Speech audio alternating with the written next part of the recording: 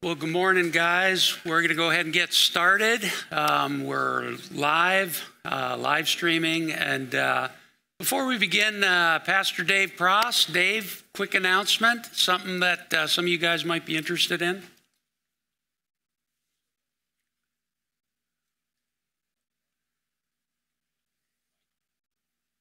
I don't know if it's, you can try that. Hi, guys. Good morning. Can you hear me? That's not on. Just talk loud. Good morning. Just talk loud. Good morning. I just want to let you know, you've probably heard this, or maybe you haven't. This fall in October, there's going to be a mission trip to Cleveland. I know there's promotion to going to Mexico, but there's one to Cleveland. My wife and I are co-leading that mission trip. It's a weekend trip. Go Friday. Live downtown. Help out in different places. Get to know. It's supporting Envision Cleveland. So I've got an information sheet in case you're at all interested. And it's October 21st through the 23rd of October. 21st through 23rd. So anyway, it's a culture thing. You know, if we live out here in the suburbs, and it's different down there. So it might be something you might consider. Pray about it. All right, thanks, Dave. Registration is open now. You'll be hearing more about this over the next couple of weeks from the front. It's on the Grace Church website. Great opportunity for ministry. We have reverted back to the original name Band of Brothers. Is that good? And part of the reason is I think that's a great name for a men's ministry. That's also my favorite documentary ever about Easy Company. Anyway, so we're officially Band of Brothers, and going back to books of the Bible, or maybe an occasional Christian book that we get a consensus on. Yeah, this is relevant to us. We'd like to study this, but we'll be doing books of the Bible.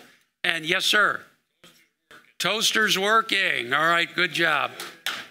Disaster averted. But anyway, looking forward to being in here with you guys on a regular basis. And I have a great teaching team of guys you know and already appreciate. Pastor Dave will be rotating in. Bob Widow, Chaplain Bob Widow, will be rotating in. And Mark Ludwig, when he's in town here and not gallivanting on the beach in Florida, he'll be part of the teaching team.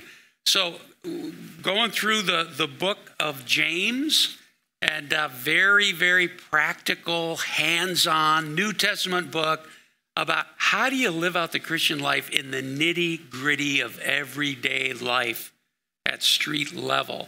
Not a lot of theology in James like Paul's epistles, but a lot of very practical teaching about how do we live in a way that's consistent with our identity in Christ and our Christian profession.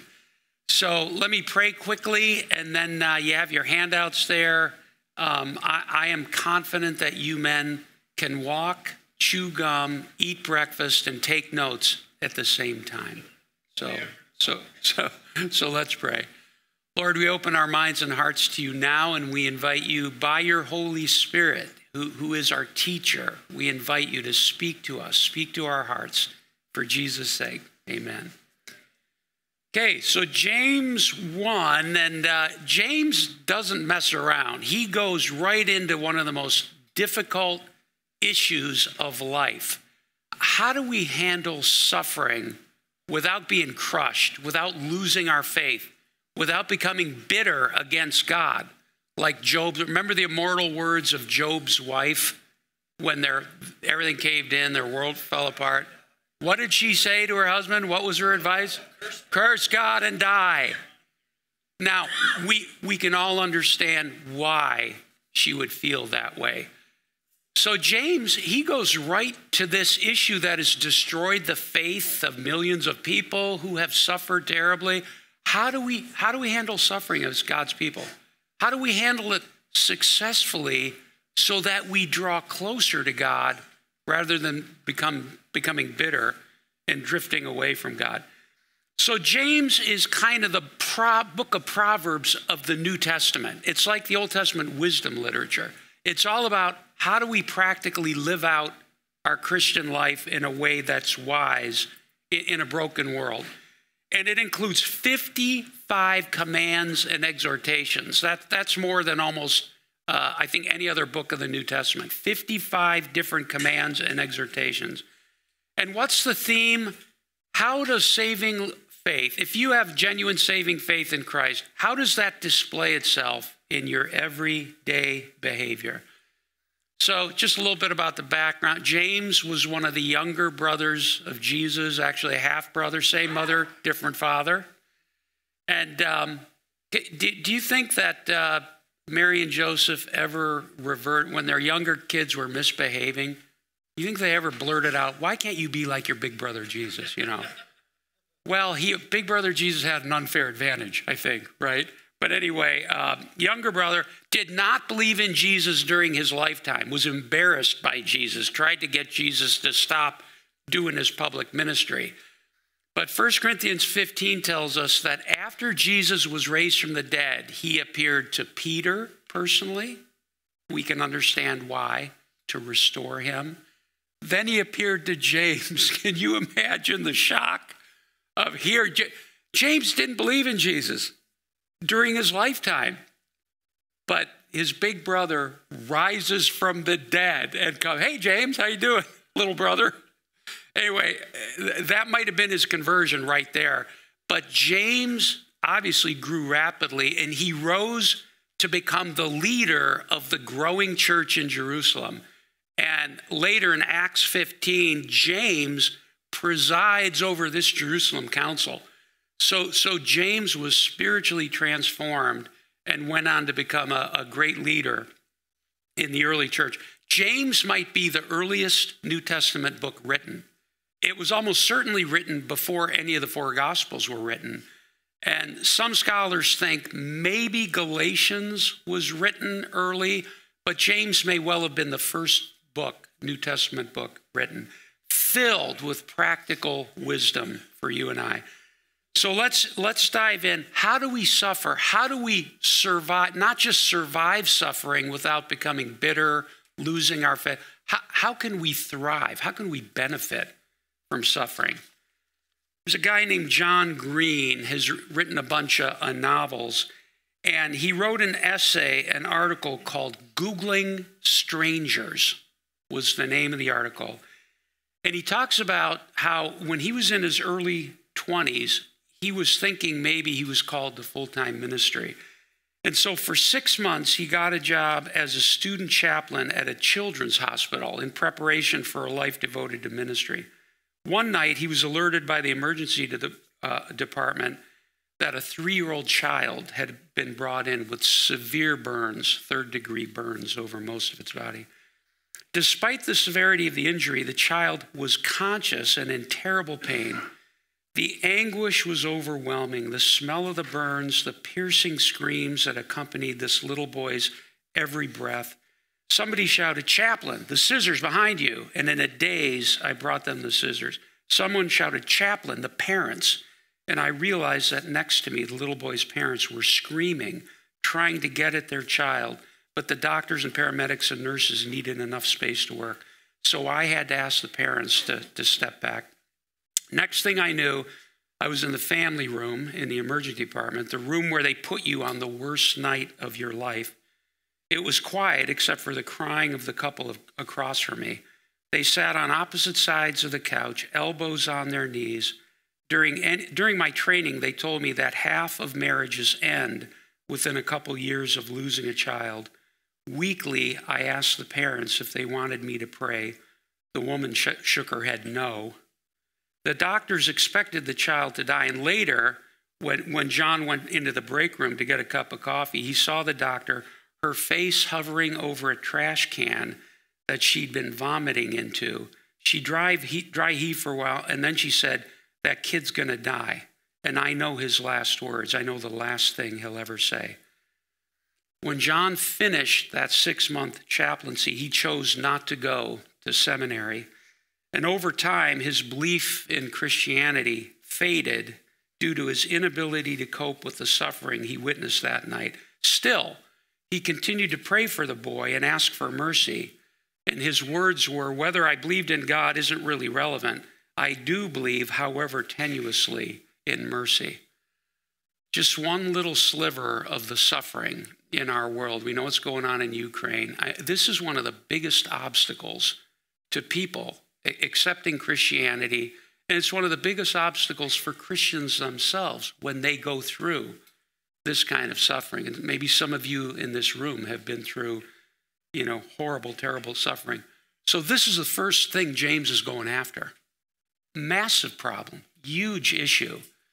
And he gives us some divine wisdom, kind of a God's perspective on suffering and how do we face it successfully? How should we respond to it? So let's read James 1. We'll read 1 down to 4. James, a servant of God and of the Lord Jesus Christ, his view of his big brother radically changed as a result of meeting his resurrected brother. To the 12 tribes scattered among the nations. He's talking about Jewish Christians who were scattered to the Mediterranean world as a result of the outbreak of persecution. Acts chapter 8 talks about that terrible outbreak of persecution.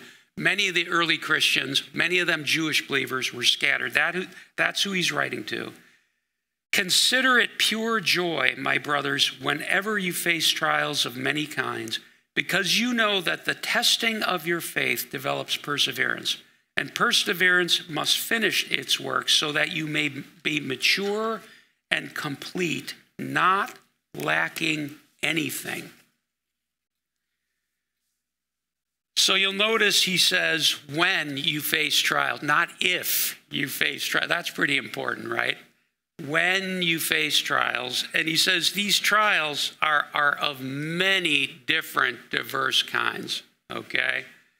Acts chapter 14, Paul and Barnabas had been going on their first missionary journey, and at the end of their missionary journey, they went back and visited some of these young fledgling churches that they had started. So these churches are filled with young Christians, maybe 1, 2 years old in the faith. And Luke gives us a summary of the message that they were preaching to these young Christians. What was the summary of a much longer message? Through many tribulations, we must enter the kingdom of God. Now, I'm sure that's not all they said. I'm sure they had a lot of positive, encouraging words about being new creations in Christ and being the beloved sons of God and heirs of eternal glory, and we're going to experience infinite joy. But during this short life, through many tribulations, all of us will enter the kingdom of heaven. So let's give the Bible credit for this. The Bible is realistic. It's not this pie in the sky. The Bible is honest and realistic about the trials of life, the difficulties of life that we all face. And he says trials and testings of many different kinds. Some of us go through a lot of physical suffering. When we get older, we'll go through that. Some of us, a lot of emotional pain, a lot of relational suffering, difficult marriages. I'm at the age now where a lot of my peers, our hearts are burdened for our children. Some of our children have walked away from God. It could be relational pain, financial ups and downs. We know many Christians around the world live in abject poverty, not sure where their next meal is coming from. Many diverse, different kinds. And when you become a follower of Christ, you are actually bringing on yourself some voluntary suffering. In other words, Jesus said, if anybody wants to come after me, let him die to himself. Let him take up his cross daily. Let him follow me. Part of our voluntary suffering is the pain of dying to ourself, dying to our self-lordship every day, the ongoing pain of daily repentance, saying no to short-term pleasures that are sinful, and saying yes to Jesus. And I think it's pretty clear that our secular society today, which, has thrown overboard any belief in an afterlife or heaven or what the Bible says, our secular society today, and even some American Christians, if they're not in the Word on a regular basis, we tend to have a very poor theology of suffering. If this short life is all there is, you don't exist, you're born, you come to exist, life goes by fast, and then you cease to exist again, then if your life here is not very happy, if you're not able to grab for the gusto, if suffering comes into your life, you're going to be in despair because this is the only one shot you have, this one short life. Okay, we have a biblical perspective. We have a different perspective to that.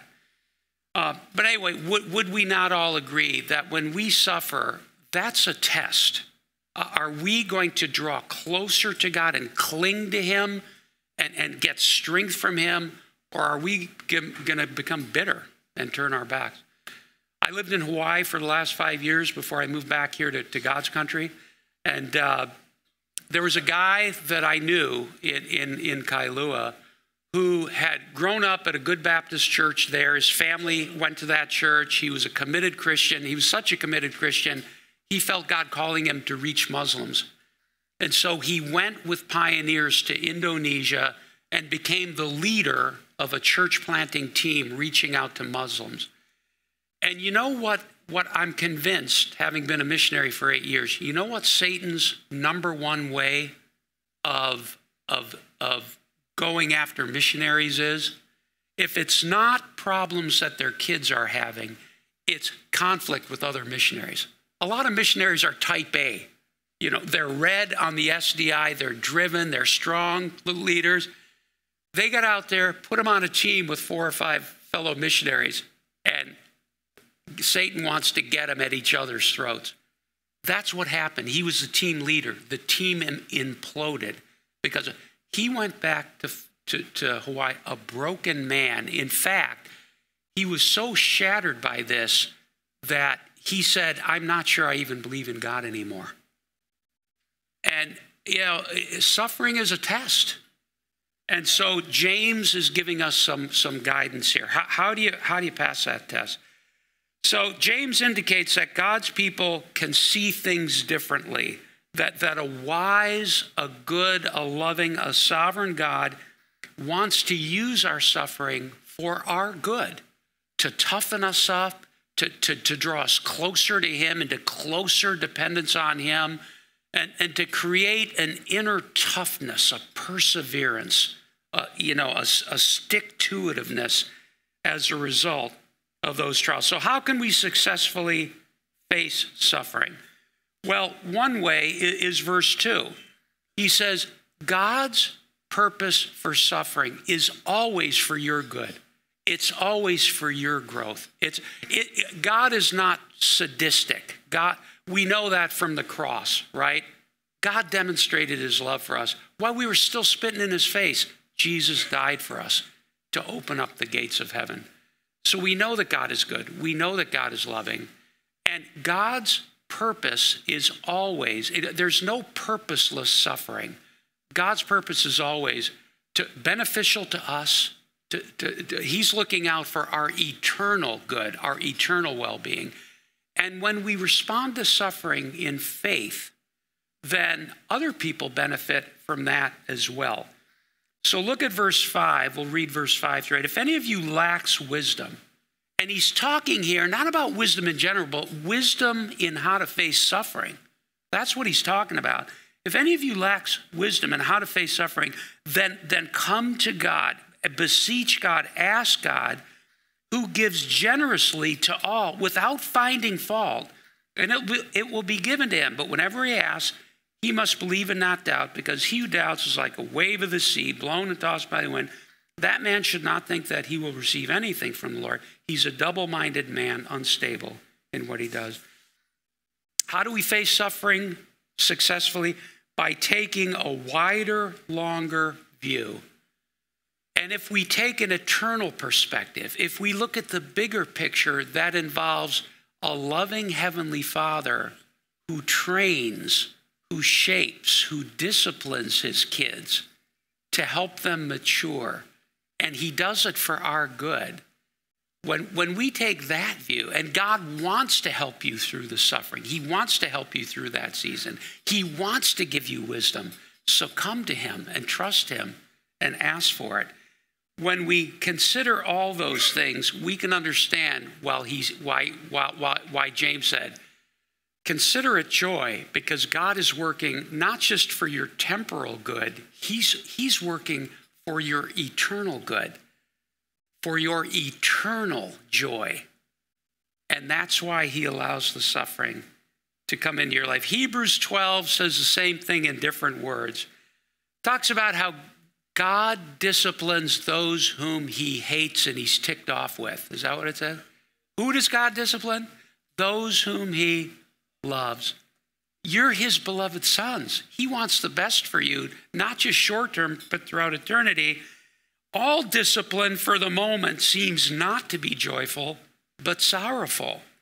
Yet to those who've been trained by it, afterwards it yields the peaceful fruit of righteousness. God disciplines us for our gain, for our benefit. You remember the famous quote by Alexander Solzhenitsyn? He was a Russian communist, grew up in Russia, fought in World War II, and he was all in on communism, and he became a leader. He took delight in, being cruel to people that weren't towing the party line. Well, he got arrested. He wrote a letter to a friend that said something slightly critical about Joseph Stalin. For that, he got thrown into the Gulag, thrown an 8-year sentence, hard labor in the Gulag. And what happened to him suffering in that prison? What men meant for evil, God meant for good. And he wrote this celebrated book, The Gulag Archipelago, about the brutality of Stalin, the brutality of communism. And this is what he said about his experience. It was only when I lie there on rotting prison straw that I sensed within myself the first stirrings of good. Gradually, it was disclosed to me that the line separating good and evil passes not through states. That's what communism taught. We're good because we're bringing the working man up and making everybody evil, and capitalism is horrible and people are going to suffer under capitalism. No, the line separating good from evil doesn't go through different political approaches, nor between political parties, but the line dividing good and evil goes right through every human heart. We're all a little bit good because we're created in the image of God, and we're all evil because we have a sinful nature. That is why I turn back to the years of my imprisonment, and I say, sometimes to the astonishment of those around me, bless you, prison. My soul was nourished there. And so I say without hesitation, bless you, prison, for having been in my life. And as a result of that time in prison, he became a believer in Jesus Christ. And then he emigrated to America, and he gave some famous, well-known speeches in places like Harvard and other places where he says, you know what's wrong with the modern secular West? You have forgotten God. That's the root of all your troubles. How did he come to that view? In prison, suffering. It was through suffering that God opened his eyes, opened his heart, and he came to faith. So God's purposes are good. Bottom of page 1, God's word is filled with references to the positive effects of enduring painful circumstances, painful experiences. And here James highlights the effect of spiritual maturity. That's the effect. That's the result. God is producing spiritual maturity, dogged perseverance, so that we are mature and complete, lacking nothing. So trials, suffering, they turbocharge, they accelerate, they turbocharge the normal process of spiritual growth. Remember what C.S. Lewis said about pain? Pain is God's megaphone to rouse a deaf world. It's easy to kind of gradually tune God out, right? I know how God can get your attention faster than anything else. Pain. Because that wakes us up. It causes us to think, oh my goodness, what is God trying to tell me? He's probably trying to tell you you're drifting away from him. Come back. Recommit yourself to me. That's what James is saying here. And he says, pray, because God is generous. And literally he says, God is generously and continuously doing good to those who love him. That's God's nature. That's God's default setting, is he's constantly giving good gifts. He's constantly doing good to his children. He's constantly answering our prayers. So when you're suffering, lean into God, draw near, pray for wisdom, pray for strength, pray for grace, pray for perseverance, because God delights to give that to you. But he says there's a condition to answered prayer, right? The New Testament is filled with, if you want God to answer your prayers, there are conditions we have to meet. This is just one more condition. And James sounds a little harsh here, but remember, the first thing he says about asking God for wisdom is God is continually being generous and giving good gifts to us. He wants to answer that prayer, but what's the condition? Well, if you're a Sunday morning Christian only, if you have divided loyalties, if you have 1 foot in the church and 1 foot in the world, if you're a half-hearted Christian, don't expect God to answer. You've got to be all in. You don't have to be perfect. None of us is perfect. But he says you have to be sincerely committed to Jesus, wanting to please him, wanting to go, however haltingly and imperfectly we do it.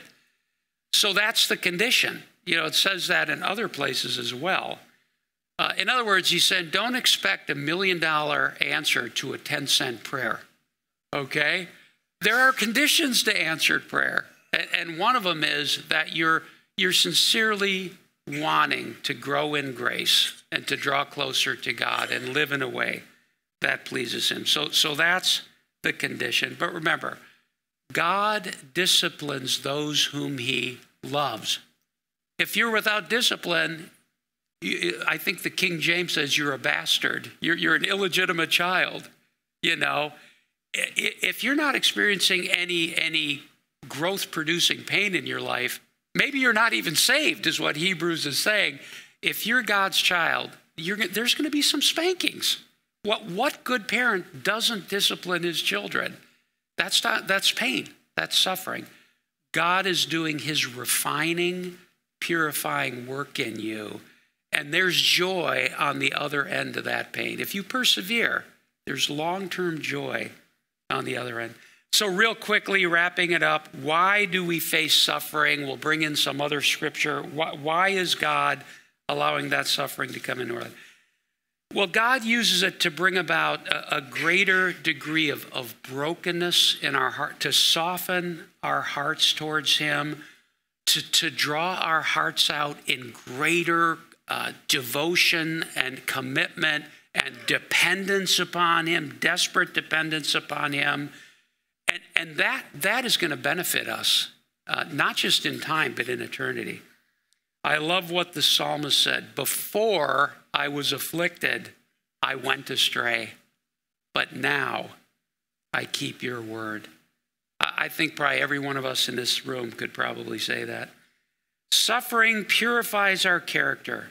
It intensifies our trust in God, our reliance upon him, so that our lives become more pleasing to him and we gain greater eternal rewards. God is concerned about your eternal joy. We're concerned about our temporal joy, and understandably so. And thank God we do get some of that. We get a foretaste of joy in this life, but it's mingled with the pain and the suffering of living in a broken world and experiencing God's chastening, disciplining work in our life. And I love 2 Corinthians 4:17 because it's that eternal perspective. For our light and momentary troubles. See that eternal perspective? This is a great verse to memorize, guys, especially when you're going through it. Our light and momentary troubles are achieving for us an eternal weight of glory that far outweighs all of these temporal troubles. How is our pain achieving that for us? By driving us closer to God, by getting our attention, by causing us to do some soul searching. Lord, is there something I need to repent of? And suffering has a way of getting us on our knees and just getting us to return to wholehearted devotion and trust in Jesus. And that will benefit us for all eternity. Third one is steadfastly enduring pain as a believer honors Jesus. It shows a lost world, and it shows Christians around us that Jesus is worth more than temporal comfort. When we go through suffering and we hang in there and continue to love Jesus and walk with Jesus, we're showing the world that we love Jesus more than we love our temporal comfort. That we're going to hang in there because Jesus is worthy of us to suffer for. I went to a Christian college, a Bible college. We had required chapel every day, Monday through Friday. And they would bring in some really good speakers. And I think maybe the best, the most powerful speaker I heard as an undergrad was a lady named Helen Roseveare. Anybody ever hear of Helen Roseveare? British lady, grew up, became a missionary nurse. She became a nurse, became a missionary nurse in the Belgian Congo, which is now, I think, the Democratic Republic of Congo. Became a missionary nurse there. This was in the early 60s, mid-60s. The Congo rebellion took place, a revolution took place. And there was a lot of violence, especially violence against Westerners.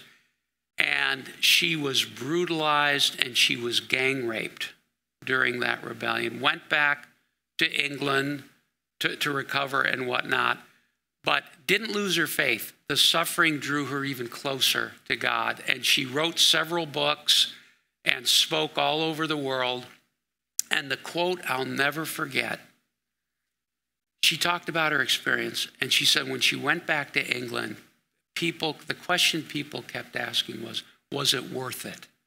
Do you regret going to serve there? Was it worth it? She said, you're asking the wrong question. The question is not, was it worth it? The question is he worthy? That's the question. And she said, yes, I don't regret it. Jesus is worthy of our total commitment, even if that results in suffering. Don't you think the Christians in Ukraine are asking that question and answering it the same way? He is worthy of our continued faith and devotion despite the suffering.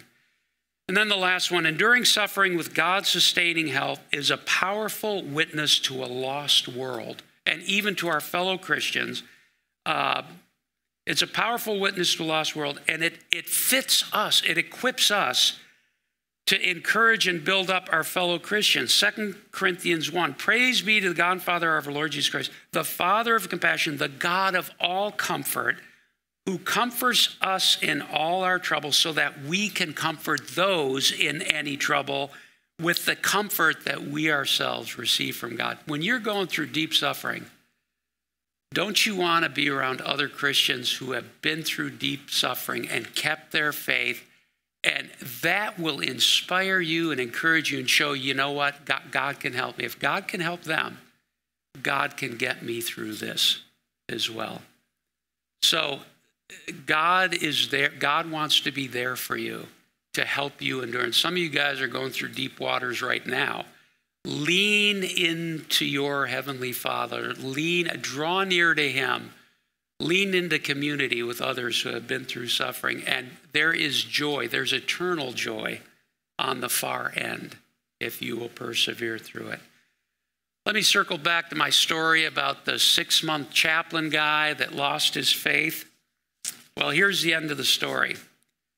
Decades later now, John, that young chaplain that was in there that night, he decided he would try to contact that 3-year-old boy to see if he even was still alive, if he had survived. So he Googled the name of the burn boy, and he discovered that not only was he alive and well, but he was thriving. Even though he had dealt for years with the lingering effects of the fire that seared his skin that night. So in a recent podcast, John, this novelist, connected with the boy on his podcast, now grown up, and so he interviewed the guy on his podcast. The suffering of that terrible night in the ER kicked off a series of events that eventually led that little boy and his parents to find solace in the Christian faith. The young man and his family are today devout Christians, and it's clear from the conversation that this little boy, now grown up, wants John to return to his faith. Come back to a good and a loving God who uses suffering for our eternal good. Amen. Let's pray, and then we'll kick it to the table discussion. Lord, this is kind of a bitter pill to swallow, because suffering does test our faith, and suffering turns people away from you, and suffering certainly is a weapon that the atheists throw at us. But Lord, you're a wise and a good and a powerful and a loving Heavenly Father. And Lord, you want to use suffering to refine us like gold, to make us like pure gold, to make us stronger, to make us more Christ-like. So Lord, help us to respond by drawing near to you and getting into your word and leaning into community. And Lord, help us to be a blessing and an encouragement to others as they go through suffering. We ask it in Jesus' name. Amen. Okay, table discussion will come up and close in about a half hour.